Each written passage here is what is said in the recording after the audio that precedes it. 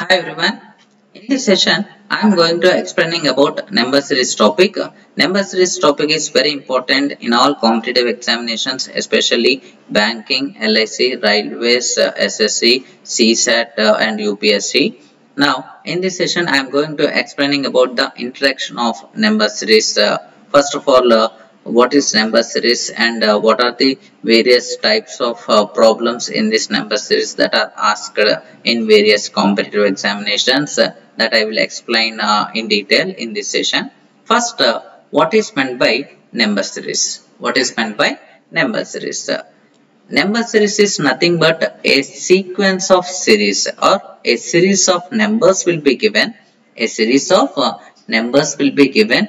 We have to identify the number which is comes after that particular number.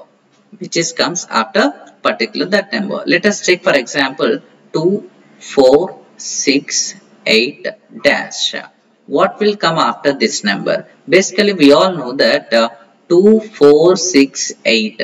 All these numbers are consecutive even numbers. All these numbers are consecutive even numbers.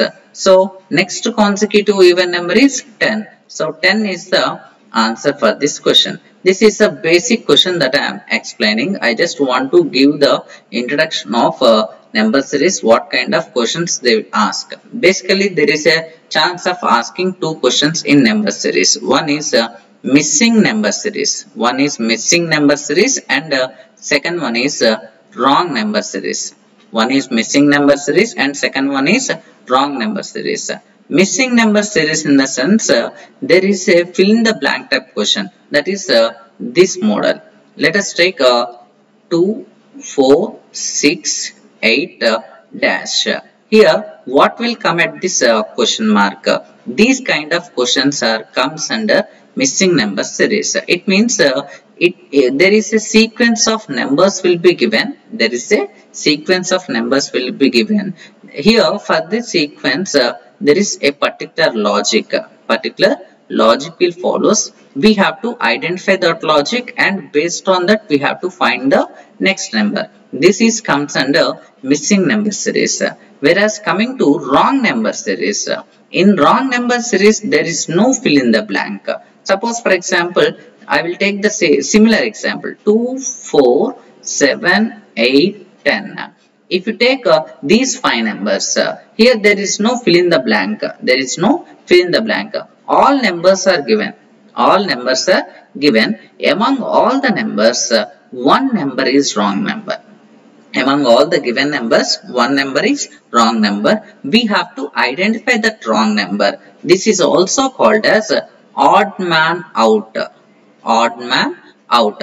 Odd man out is nothing but the number or element, whatever the element is given, whether that is numbers or letters, whatever it is, the element which is not following the similar logic or similar pattern as that of the remaining elements.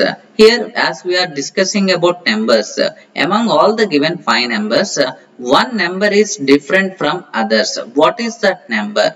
Here it is very clear that 7 is the wrong number among the given numbers. Wrong number in the sense that is different from remaining numbers. Why? Because 2, 4, 8, 10. These 4 numbers are even numbers. These 4 numbers are even numbers. Whereas coming to 7 is odd number. It is not following the logic, same logic as that of remaining numbers. That is the reason why 7 is the right answer for this question. Whereas coming to in this missing number series, there will be a question mark maybe at the end of the sequence or else middle of the sequence or else starting of the sequence. Question mark will be there. Those kind of questions are called as missing number series and these kind of questions are called as wrong number series. These are the two types of questions he may ask. And in all these, in these two missing numbers and also wrong number series, we have different models of problems. We have several models of problems. Basically, in number series, we have infinite logics can be formed. Why? Because numbers, we have infinite numbers from 1 to infinite. We have infinite numbers. So by using those numbers, we can create n number of logics. We can create n number of logics. So you are getting confident while you are practicing more number of problems on this topic. So before going to these problems, I will tell you what kind of basics you have to learn. That is additions, subtractions, multiplications, divisions. These all we all know that, and along with that, prime numbers. These are very important. Prime numbers, squares, cubes, squares, cubes. These are very important in this number series. Why? Because if you know these prime numbers, squares, cubes, most of the problems will be given based on these squares, cubes, prime numbers. These are having highest priority while you are solving the problems. You are getting the logic from most of the cases. Prime numbers, squares, cubes, and multiplications, divisions, additions and subtractions are having the least priority. So we'll start with the additions and the subtractions. All this you all know that. I will tell you what are prime numbers and what are the squares and cubes that you have to learn. First, we'll start with prime numbers. We'll start with the prime numbers. What is meant by prime number? Prime number is nothing but the numbers which have exactly two factors. Numbers which have exactly two factors. That is 1 and itself. That is 1 and itself. Those numbers are called as prime numbers. We have 25 prime numbers. We have 25 prime numbers from 1 to 100. 25 prime numbers from 1 to 100.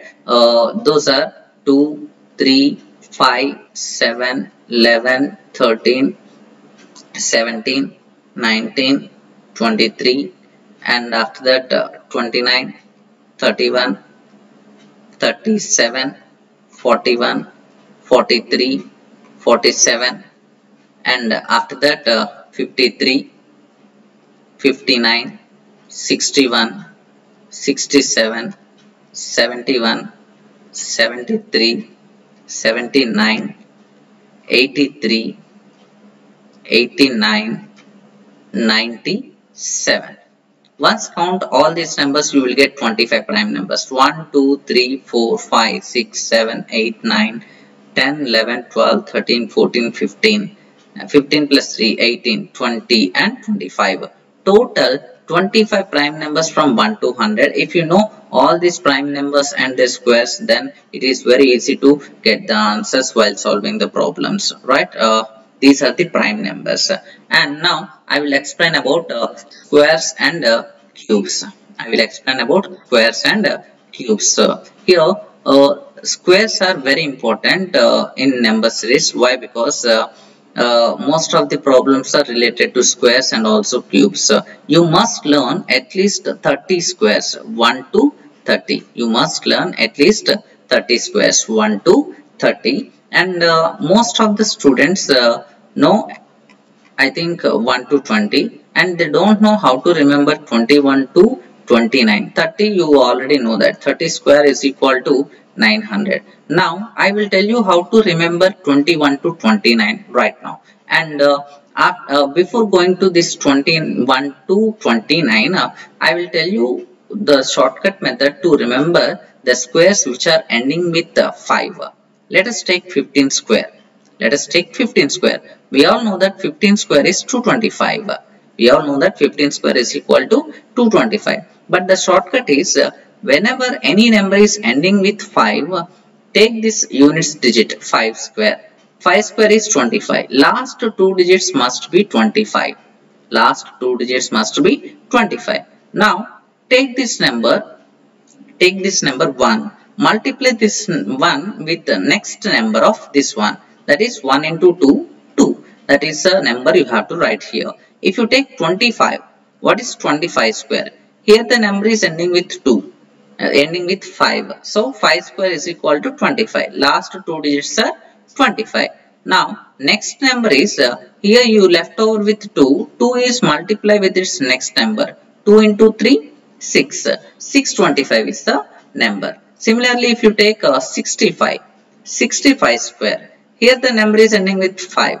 Last two digits must be 25.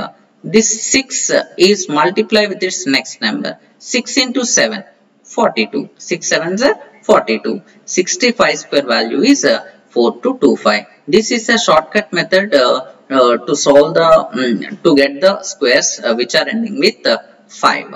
Now I will tell you the squares for 21 to 29. 21 square is 441.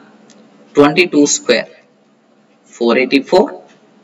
23 square 529.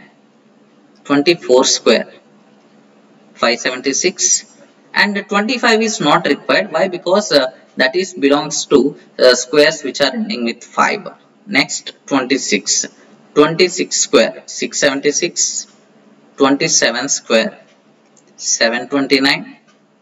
28 square that is 784, and 29 square that is 841. 29 square is equal to 841.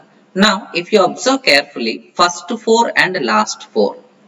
21 square, last two digits 41. 29 square, last two digits 41.